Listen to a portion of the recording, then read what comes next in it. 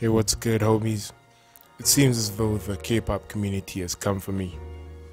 Well, this battle stems from me having a positive channel, smiling in every video, dapping myself up and teaching you guys to do it, and also me trying to heart every comments, and then I came across a comment such as this.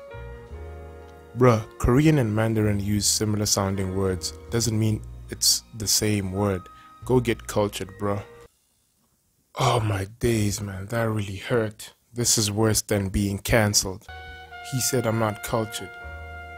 So clearly this guy believes that.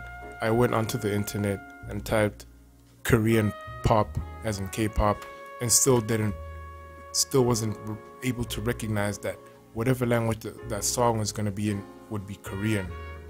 He believes that I don't know that that song was in Korean. That me making that video was not solely made for comedic purposes. He clearly thinks that I am not a true K-pop stan. Well then, you know what, if you think that, then that's what I'll give you. I'm not a K-pop fan anymore. I'm a former K-pop stan because of you. I'm never going back. Bro, I even forgot to add this one into the video.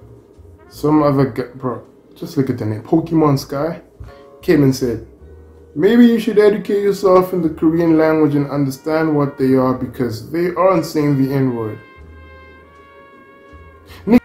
Okay, I'm gonna put myself in the shoes of someone who's new to my channel or someone who watches my channel and knows what I'm about and just reenact the first time watching that K-pop video.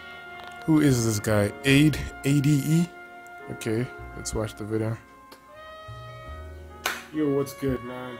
This guy's such a cool dude, he even daps himself up.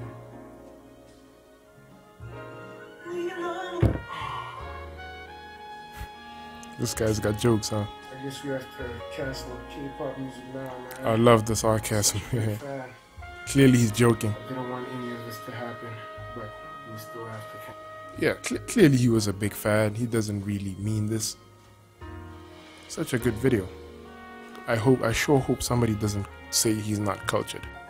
I mean, he clearly knows, just like I do, that that song was made in Korean and that wasn't the actual N-word. So overall, it's a funny video. Okay, hypothetically, let's say I really did believe that that guy said the N-word. This would be my defense. When I went to school, I was taught that a bunch of letters put together would form a word. And the first letter of the word that that guy uttered was the letter N. So if I put two and two together, that sounds like the N-word. So my guy said the N-word. Well, there you have it, guys. I finally cleared my name.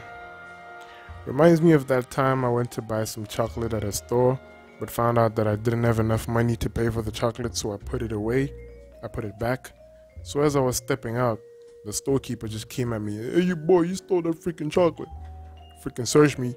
Didn't find anything, and my name was cleared, so I could go back home. So then later that day, I found some coins, enough to help me afford to buy that chocolate.